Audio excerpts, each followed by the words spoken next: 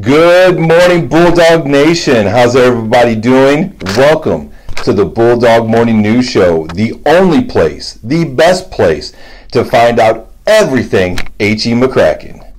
I'm Mr. Weaver, 8th grade social studies. You will find me in room 828. Obviously, I'm going to be the best teacher that you have and see in the hallway.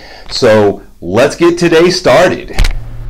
Hello all, I'm Mrs. Rolfe, the real favorite 8th grade teacher, and I teach 8th grade math here at McCracken Middle. I would like to invite you to stand and say the Pledge of Allegiance with me, and please pause for a moment of silence afterwards.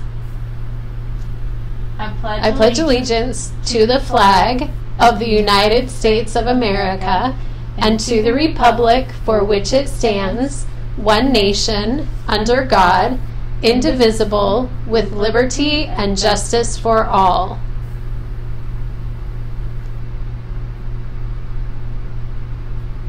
Congratulations to our Lady Bulldogs volleyball team.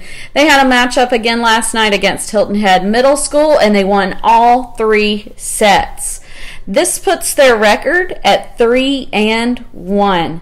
Congratulations, Lady Bulldogs.